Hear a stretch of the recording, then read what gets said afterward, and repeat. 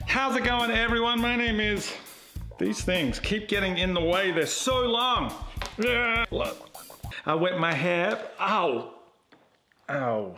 How's it going, everyone? My name is Dave and I want to welcome you to this channel and another 2-minute devotion. And today we're going to be talking about prayer. Wouldn't you love to just have a better prayer life? I know I would. I mean, there have been times when quite literally I have fallen asleep during my own prayer. So I certainly need some help. So that's what we're going to talk about. And I'm going to give you one tip that will improve your prayer life today. Roll that bumper.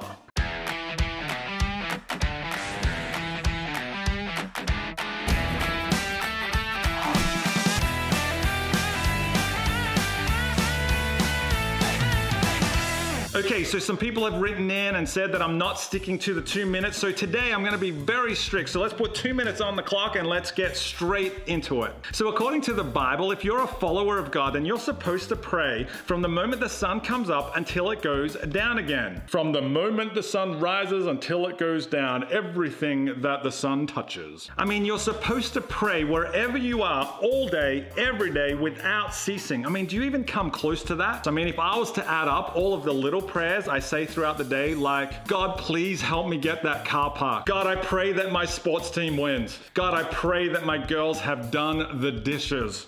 It would probably add up to maybe like 45 minutes if I was lucky. But one of the first followers of Jesus named Paul told us to play not play. We're not playing. This is not playing. This is praying. It's close, but it's praying, not playing.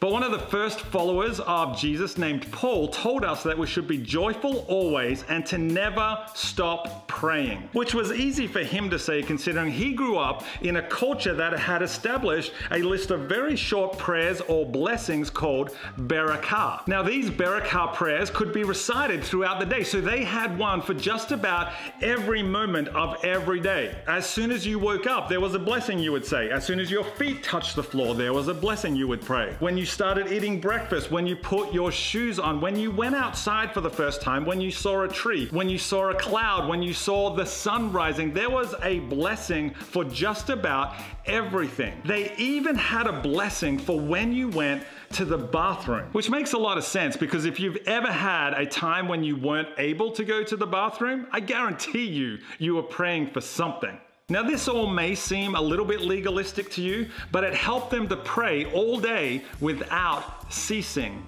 So I wonder, what would your week look like if you recited just this one Berekah prayer every morning? I am grateful for you, God of the universe, for this new day. May your love and compassion be reflected in everything I do.